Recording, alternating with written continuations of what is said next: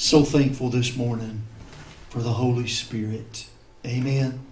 Hallelujah. I tell you what, I wouldn't stay around too long where it was dead and dry and cold as last year's bird's nest. Might rub off on you. Amen. Hallelujah. Oh, I've been in services. My deader than a Baptist deacon. Hallelujah. You look for the coffin. Amen. You thought somebody done passed away. Hallelujah. But I don't like that. I believe where the Spirit of the Lord is, there is liberty and there is life. Amen? Amen. Hallelujah. My. The Bible says, whithersoever the river floweth, there is life. Amen? Hallelujah. If we've got Him flowing in our life, we will have that resurrection life. Amen? Hallelujah. My. Thank you, Jesus. Well, this morning's sermon, if you're putting a title down, you can title it, Lord, Teach Us to Pray. Hallelujah. A couple of weeks ago, and you can turn there if you want to. I'm only going to spend about 5 minutes on this. Of course, that's in preacher time. Amen. You know, the Bible says that a day is 1,000 years, 1,000 years a day with the Lord. Well, us preachers run on a different time clock too. We say we ain't going to hold you too long. Well, we ain't in our mind. Amen. Hallelujah. When we're closing, we're actually closing. Of course, it might be 2 or 3 more closings before we get done. Hallelujah. But it's in 1 Kings, the 18th chapter. We talked about the showdown on the top of Mount Carmel. Amen. Hallelujah. Where Elijah said, get all the prophets of Baal up here. We need some preachers like that today, Brother Jim. Amen. Amen. That are not just you're okay, I'm okay, your God's okay, I got my God, you got your God, we'll all show up in the same place later. But we need some people to say, hey, and we need some preachers to tell it to the church. If you're going to serve God, serve God. Amen. If you're going to serve the world, serve the world. But choose you this day who you're going to serve. Amen? Amen. So he called the prophets of Baal up there on Mount Carmel, and he said, you cry out to your God, I'll cry out to mine. Amen? And the one that supplies the fire will prove himself to be God. And we all know what happened. Amen? Amen.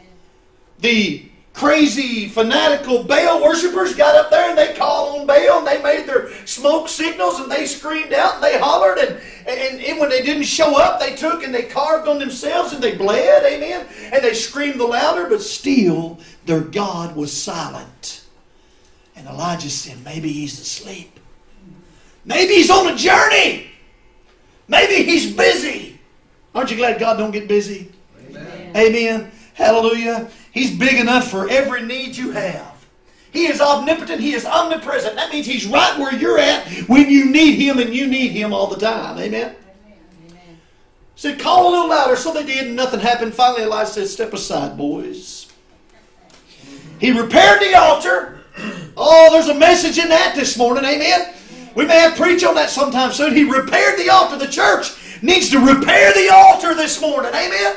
The Bible says His house is supposed to be called a house of prayer. Hallelujah. That don't just mean the opening prayer and a closing prayer. That means the people that'll seek His face. Amen? That'll cry on the altar. That'll stain the altar with tears. Hallelujah. Glory to God. My. And call out for God to move on behalf of His people. So Elijah repairs the altar and he says, puts that sacrifice on there and the wood on there, and you know how it goes. Go get me some water and pour it on there. Dug him a little trench around it. Long story short, they poured, 7 times or something. However many times they poured barrels of water on there. And he knelt down and he prayed, and God sent the fire. The God of Abraham, Isaac, and Jacob sent the fire. The God of the world could not send the fire. The God of the world cannot deliver you today. The God of the world cannot save you today. Only the God of Abraham, Isaac, and Jacob. Amen. Only the great I am. Only the God that was there in the beginning and said, let there be light, and there was light. There's only salvation to be found in Him. So He sends the fire, and the people, of course, when they see the miracle and they see the fire, they holler, the Lord, He is God. The Lord, He is God. You want to draw a crowd, just go out here this morning and tell them somebody's crooked leg got straight. Amen. We'll have them all in here next Sunday, the blind, the impotent, the lamed, amen. Because people look for a sign, or they look for something that God can give to them. And then he takes all the prophets of Baal, all Jezebel's prophets, and he slays them with a sword. Then he tells Ahab, he says, now see, remember, they're in the middle of a terrible drought. They're about to the end of it. He tells Ahab, you better get up and you better go, because I hear the sound of an abundance of rain, even though there's not a cloud in the sky. Not a cloud in the sky, but he can hear the rain coming. Amen. Why? We covered this because he believed in his God. Amen. By faith you can see your family being saved. Why? Because you believe in your God. Amen. And because you ain't going to stop praying till you see something happen. Amen.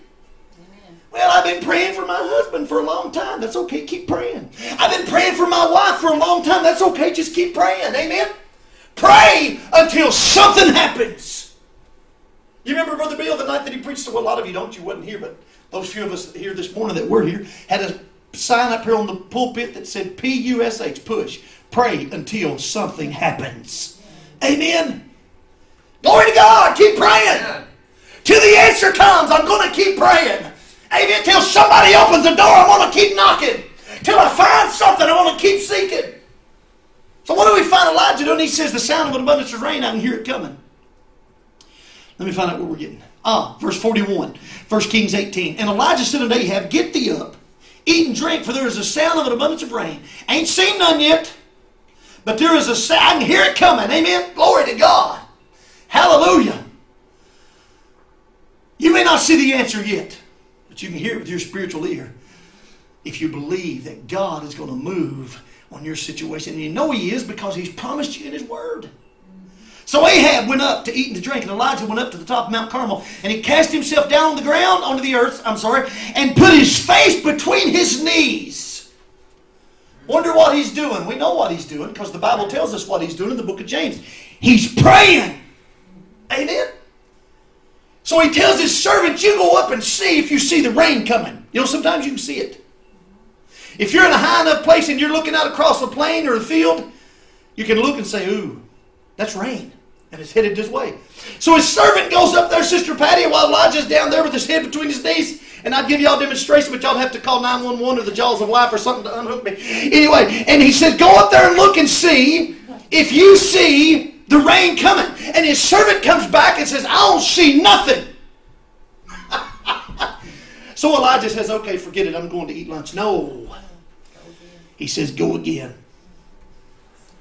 Comes back and says, I ain't seen nothing. He says, go again. The whole time Elijah's praying. Honey, you may not see the answer to your prayer. I could preach this morning. You may not see the answer to your prayer. Hallelujah. But keep praying anyway. He didn't quit praying. Sent him 7 times. The Bible says on the 7th time.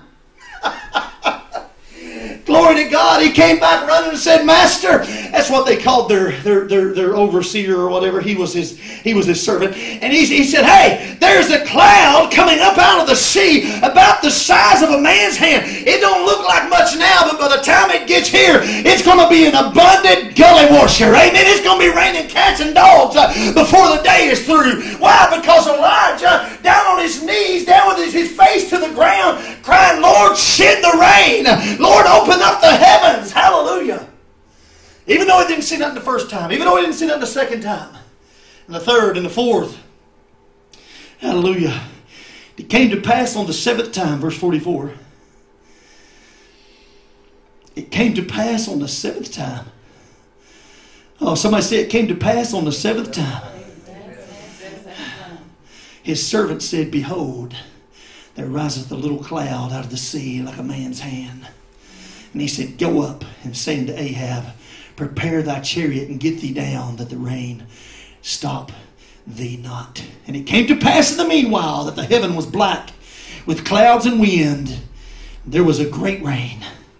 There was a great rain. Oh, I said there was a great rain. Amen. Hallelujah. My. How many ready for a great rain? Amen. Amen. Oh, to get it, we better have Benny Hinn in here. You better not have Benny Hinn anywhere. But to get it, we better have big name preacher in here. No, to get it we better do like 2 Chronicles 7:14. If my people which are called by my name will humble themselves, if they will seek my face and pray, if they will turn from their wicked ways, then will I hear from heaven. Then will I pour it out and heal their land. Hallelujah. Pray. Pray. Amen. That's what Elijah was doing. And that's the reason the rain came. He was praying. Amen. You may be praying for your healing and you ain't seen nothing yet. What do you advise, preacher? Keep praying. You may be praying for your kids to get saved. And it seems like every report you get from them, they're just getting further and further away from getting saved instead of getting closer.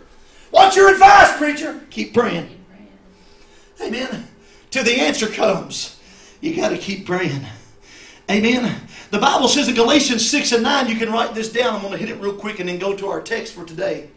Galatians 6 and 9 says, let us not be weary in well-doing, for in due season we shall reap if we faint not. We're going to learn something today about prayer that most of the church doesn't understand. Matter of fact, many preachers don't. I've heard preachers say that if you pray more than one time and ask God for something more than once, it is a lack of faith. And I've told you this before, that makes me scratch my head and wonder if they've ever read what the Bible teaches about prayer. Because the Bible is very plain. There is one central theme to prayer when you read and you study about what the Bible teaches us on prayer. It's not pretty prayers. How many are glad of that? I've been around some preachers and they could pray some pretty prayers. They would ask them to pray over the food and I thought that never would get done. Amen. Oh God, thou who hast drawn out the streams on the mountaintops with thy holy finger, and then on and on. And it was pretty. Oh, it was pretty. I can't pray that like that. Amen. But the Bible doesn't teach us that there's power in pretty prayers. Now, I'm not knocking their prayer. Might be some power in that. I just can't do it. Amen. I'm more of a blessed and meat, let's eat preacher. Amen. Hallelujah. No, I'm praying a little bit longer than that, but the central point that the Bible drives home about prayer and how in the world preachers miss this, I don't know. I know how the ones at the pew miss it because the preacher in the pulpit's missed it and he's taught them wrong. But the central point of prayer is not pretty prayers, persistent prayers. Amen. When they came to Jesus, and let's look at our text for today. Luke 11 and 5. I can't think of a better source to go to today whenever we're learning about prayer, whenever we're teaching on prayer. Amen. When we want to know more about prayer. Luke the 11th chapter. Let me switch over real quick. I wasn't going to start at verse 1. Hallelujah. But you all look pretty content and not in a hurry. Luke 11 and 1 this morning. Hallelujah. Let's see.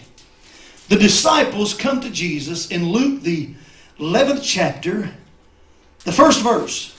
If you got it, say amen. Amen. Amen. And it came to pass that as he was praying in a certain place, Jesus was a man of prayer. Yeah. Amen. A lot of times you'll find where he went off by himself to pray. Do us some good to do that. Amen? Amen. Do us some good to do that.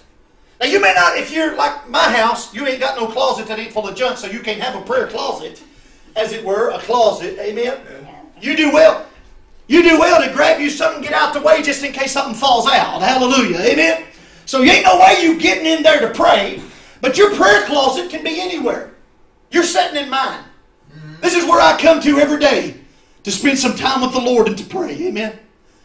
It can be a prayer closet if you have one. I did have one once before and loved it. But it can be a prayer closet, an actual closet, or it can be your car. It can be your bedroom. Just somewhere to get alone with God and spend some time in prayer. Amen? And take some advice from me. Turn your cell phone off, because if you don't, you ain't going to get no praying done. The devil knows exactly when you're praying and exactly when to have people call you and text you. Amen? So turn it off.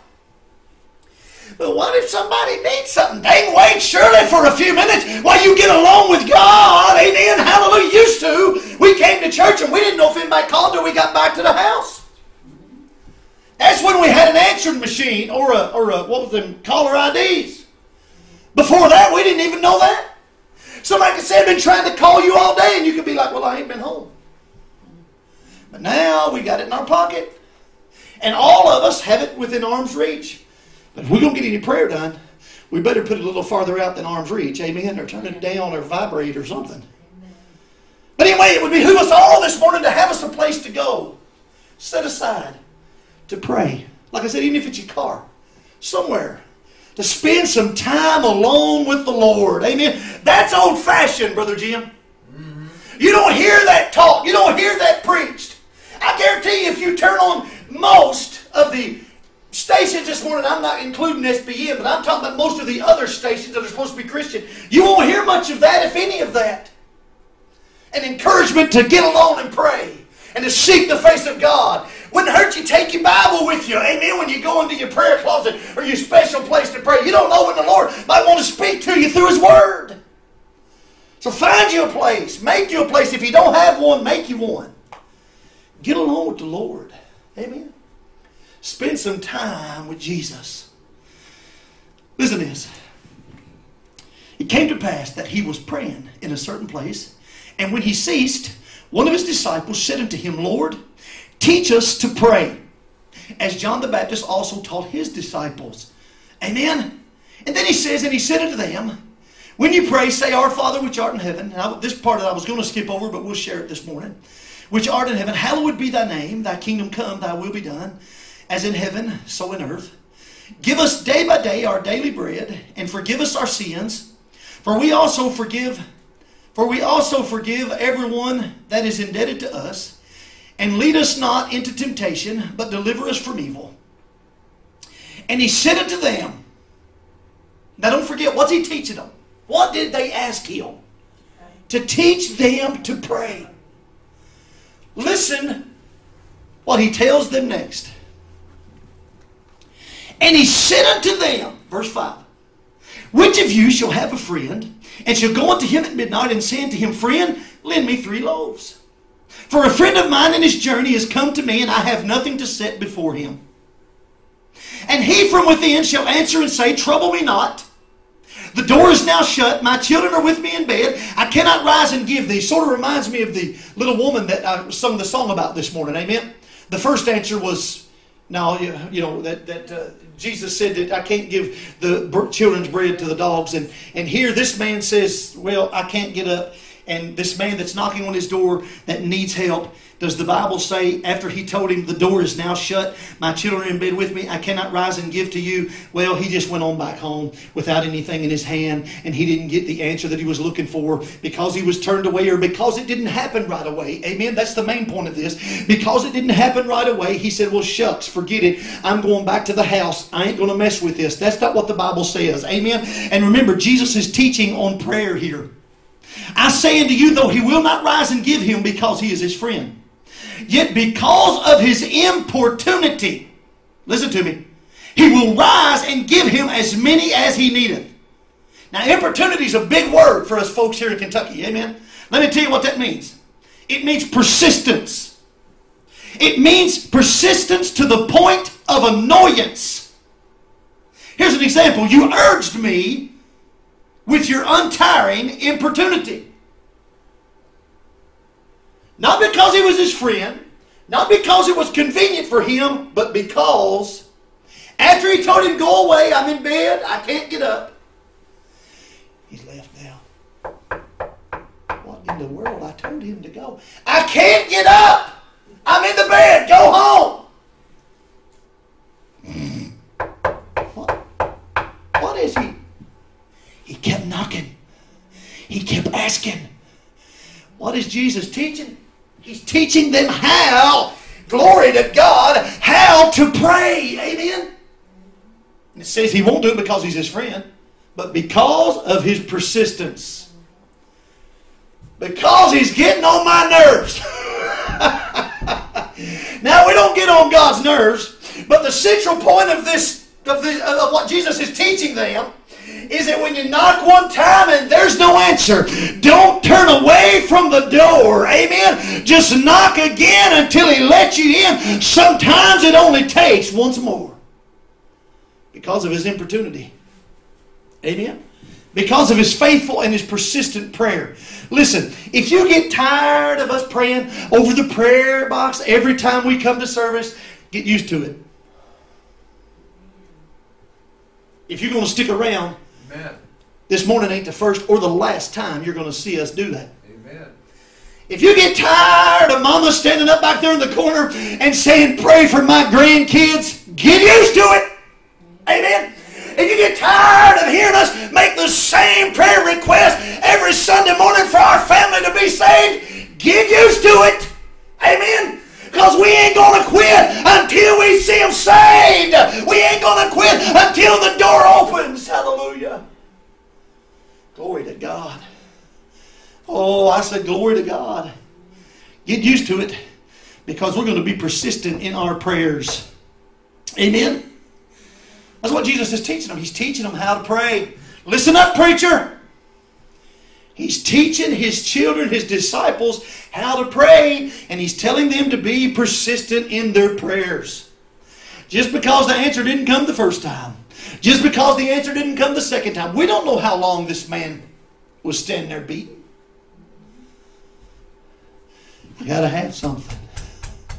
Reminds me of Jacob when he wrestled with the Lord. And the Lord said, let me go. And he said, I will not let you go until you bless me. We need to get a bulldog grip on the altar and say, I will not quit praying till my family's saved. I will not quit praying till my husband's saved. Glory to God. I'm going to be persistent. May not be pretty. Sometimes all I can do is sling a little snot. Amen. I don't even know what to pray. I can't tell you the many times that I've stumbled and staggered and got stuttered and got a prayer out and thought, man, that sounded pitiful. And finally I just say, Lord, I don't even know how to pray. But I know this. And this was Jesus' main point when He prayed. Nevertheless, not my will, but thy will be done. I may not know how to pray, but He can understand. Amen. He can understand it when I don't know how to pray. My. Listen what it says, verse 9. And I say unto you, ask, and it shall be given. Seek, and ye shall find. Knock, and it shall be opened unto you. The very example that He's showing us with this man and his importunity lets us know, besides the fact that there's evidence in the Greek and the way the Greek language works, that this doesn't mean just knock one time, but it means to knock. It means to ask and keep on asking. It means to seek and keep on seeking. It means to knock and keep on knocking. Amen. Hallelujah. It means to keep on praying. Hallelujah. Going to keep on praying. Amen. Until I hear from heaven. I'm going to stay on my knees. Amen. I'll just keep calling on you, Lord, until you hear my plea. It doesn't matter if no one else sees, but until I hear from heaven, I'm going to stay on my knees. Oh, isn't that good this morning? Look at what your neighbor says. Good. Hallelujah. Listen what it says. Verse 10. For everyone that asketh, receiveth, and everyone that seeketh, findeth, and to him that knocketh, it shall be open. Hallelujah. If a son shall ask for bread of any of you that is a father, will he give him a stone? If he asks for a fish, will he for a fish give him a serpent? Or if he shall ask an egg, will he offer him a scorpion? If ye then, being evil, know how to give good gifts unto your children, how much more shall your heavenly Father give the Holy Spirit to them that ask Him? What's He doing? He's teaching them how to pray. Amen. Look and keep on looking. Ask and keep on asking. Knock and keep on knocking. Seek and keep on seeking. Amen. Remember what we read? That let us not be weary in well-doing, for in due season we shall reap if we faint not. Amen. If we faint not. Turn with me to Luke 18:1. Jesus teaching them how to pray again. Another perfect example of what we're talking about this morning. And we've preached on this, and we've preached on this, and we'll probably preach on this and preach on this some more before we get out of here. Luke 18:1. We find another example that Jesus gives when it comes to prayer. I hope you're out there and hearing this morning. If a preacher has told you there's no sense praying anymore because you've already prayed once and it's a lack of faith if you pray again. I've told you this before, and I'll tell you this morning. It takes more faith to pray the second time after you ain't seen nothing the first time. Amen?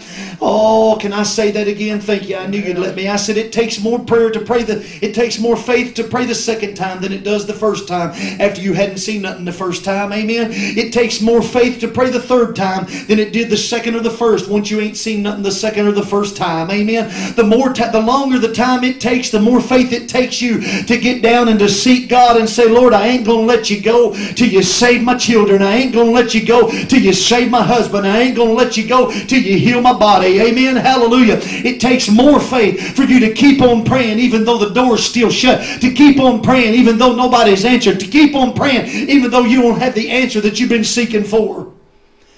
It takes more faith to continue to pray, not less. Amen? It takes more faith because you ain't seen nothing yet, but you're still praying. Your family just keeps getting meaner, but you're still praying.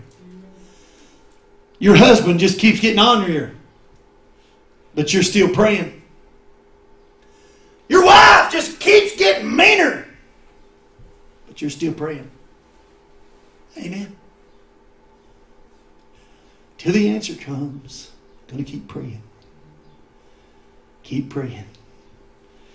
Keep praying. Luke 18:1, and he spake a parable unto them to this end. You know what that means? That means this is the point of the parable. That men ought always to pray and not to faint. So he's saying, the Word of God saying he spoke a parable to them concerning this. That men ought always to pray and not to faint. Now here's the parable. Saying, there was in a city a judge which feared not God, neither regarded man. What's he teaching on, church? Prayer. And there was a widow in that city, and she came unto him saying, avenge me of mine adversary. And he would not for a while. Now we don't know how long that while was. But we do know that during that while, she saw no sign of anything. She did not get the answer she wanted anyway. He might have said no. He might have said go away. He might have said quit bugging me. But whatever the case, however long it took, she didn't get the answer she wanted. That she desperately needed. Amen? She didn't get the answer that she so desperately needed. And he would not for a while. We don't know how long that was, but in the meantime, what's she doing, church? She's still praying. She's still asking. Probably even had some people, and I'm speculating here, just because I know human nature. Some of her friends probably said, you going back over there today? You know that he don't fear God. He doesn't have any regard for anyone. You're going back over there today. Some people may look at you like that. You mean you're still praying for that husband of yours? You're still praying for them kids of yours? You're still believing God for what you need? Oh yeah, you better believe it. So they said, you still going over there to that house and trying to get that judge, or going before that judge and trying to get him? Yes, I sure am. Amen. He would not for a while. But afterward he said within himself, though I fear not God, nor regard man, I'm in verse 5, Luke 18. Yet because this widow woman submitted such a pretty petition, I didn't want to say it. Because this widow woman submitted such an intelligent sounding plea. Amen? I'm glad you don't have to have an education to know how to pray. Amen? Matter of fact, I think education sometimes gets in the way of knowing how to pray. He said, yet because this widow troubleth me, I will avenge her, lest by her continual coming she weary me. No answer in sight. Been turned down. Still coming. And I can see her every day. Bless her heart. He done turned her away. He done told her, get out of here. No, there ain't no way. I'm not doing this. The situation looked completely hopeless. And every day, Mom would get up. And she'd make her way to the unjust judge. And make her plea. That's if she left. I don't even know that she left. She might have been like Rizpah out there when she was keeping the beast off the bones of her kids that were hanging in the tree to get David's attention. She was trying to get David's attention. Amen. This woman might have sat out there cold, hot, rain, waiting for the unjust judge to give her, to supply her with the answer that she so desperately needed. Amen.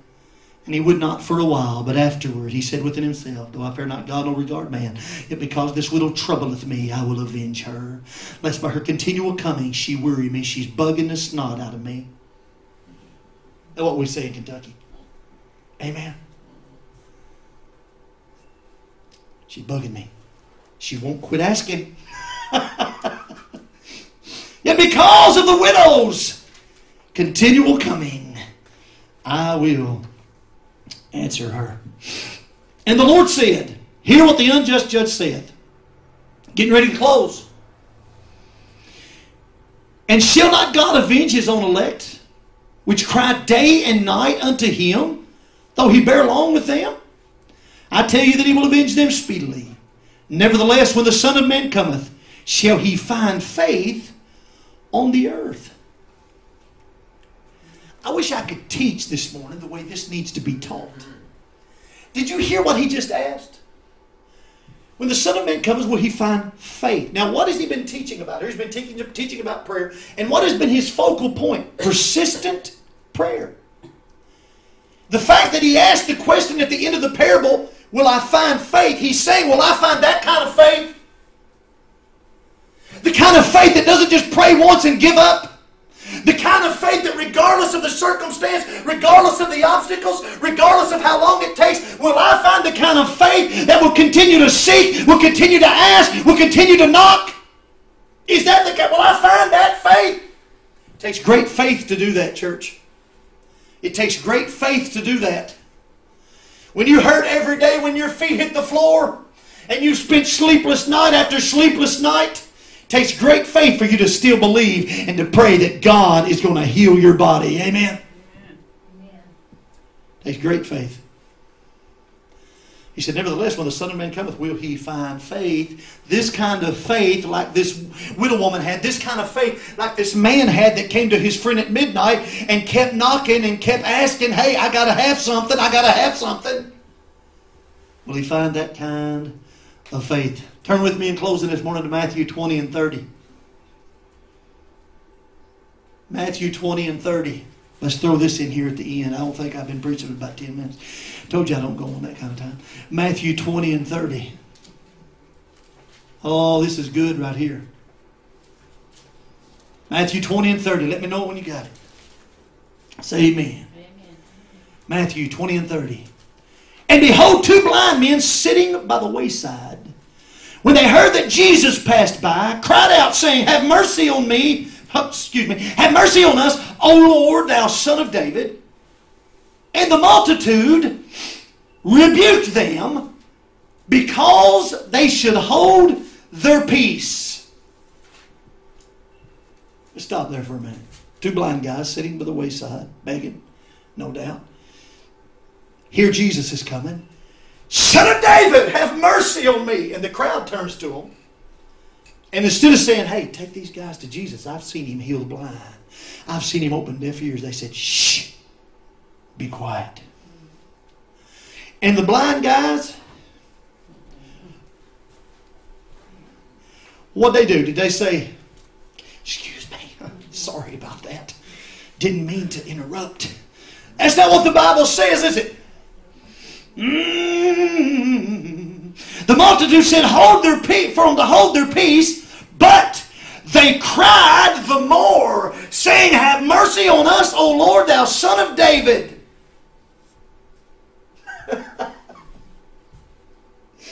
Shh. The devil's probably told you that. Shh. He ain't going to answer you. You've prayed, nothing happened.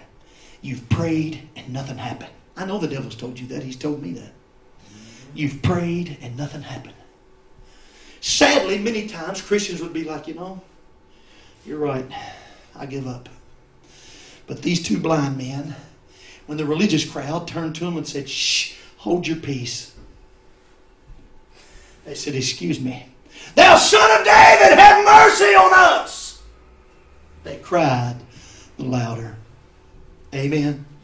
Oh, that's good this morning. And Jesus stood still and called them and said, what will ye that I shall do unto you? They said to him, Lord, that our eyes may be opened. So Jesus had compassion on them and touched their eyes. And immediately their eyes received sight and they followed him. Now what would have happened had they have listened to the crowd and just said, okay, I'm sorry, I won't say anything else? They'd have died blind more than likely.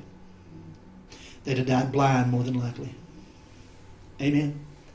Don't let the devil convince you to stop knocking. Amen. Don't let the devil convince you to stop seeking. Don't let the devil convince you to stop asking just because you ain't seen it. Hallelujah. God is the same yesterday, today, and forever. He is more than enough to save your kids. He is more than enough to save your husband. He is more than enough to save your wife. He is more than enough to heal your body. He is more than enough to pour out His Spirit, amen, upon your children, upon His church, to have a last day revival if we'll seek Him, if we'll pray, if we'll seek His face, if we'll continue to bombard the throne room of heaven with our prayers for the salvation of our children. He is more than enough. Amen. But I don't know how to pray. Sure you do. Just start crying out. These men sitting by the wayside were not religious men. They didn't know any pretty words. The only thing they needed to do was cry out, thou son of David, have mercy on me. Amen. If you can't get nothing else out of your pie hole, get on your knees and say, Lord, have mercy on my family. Amen. Have mercy on my children. Have mercy on my spouse. Have mercy. Amen. One of the prettiest prayers in all of the Word of God is when Peter was about to drink a lot of water and go down for the last time, said, Lord, save me. That's all you got to do. And keep praying. Amen. Amen. Keep praying. I thought this week about, as I was studying on prayer, I thought about the story that Brother Bobby Grove tells on one of his records about a soldier man that had been overseas fighting, and he came home because his dear little mama had passed away, and he came home from the service for the funeral, and after the service was over, and Brother Billy, I've heard this before, well, shh, I'm going to tell it anyway. Hallelujah. And he was standing out on the front porch, and the preacher was there, and everyone else was gone. The preacher said, son, many a times I've walked down this old dirt road and I could hear your mama up there in the hills praying and calling out your name to God. He said she told me one time that every time she prayed for you, she'd take a little rock and she'd set it to the side of a little homemade altar that she had made. Don't tell how many times this little old woman had prayed for her son. Maybe some of her neighbors thought, what's that noise? It's that crazy old woman praying for her son. Oh, why she don't stop? So anyway, after everybody left, after the preacher was gone, the soldier thought, well, I think I might walk up there where Mama used to pray. Found a little path that had been worn out by her little feet. He walked up there, and as he rounded one of the bends there on the top of the mountain, there was a clearing there in the middle of the path, and there was a little altar that Mama had made. There was a stack of stones about head high next to that altar, the times that she had prayed for him, and there was 2 little indentions in the earth where Mama's knees had knelt so many times. And the Holy Spirit, this is what I mean by your prayers never die, that God honors them after you're gone. The Holy Spirit gripped the heart of that soldier, and he knelt down, putting his knees in those little indentions where Mama's knees had knelt, and laid his head on that altar and accepted Jesus Christ as his Savior. Wow. Don't stop praying. Hallelujah. Don't stop praying. Amen. Don't stop praying. Keep praying for your babies. Even after you're already gone home to be with Jesus, it might be your prayers that have came up as a memorial before the Lord, as Cornelius has had, that God says, I remember the prayers of Mama. I'm going to save them before it's too late. Let the Holy Spirit deal with their heart.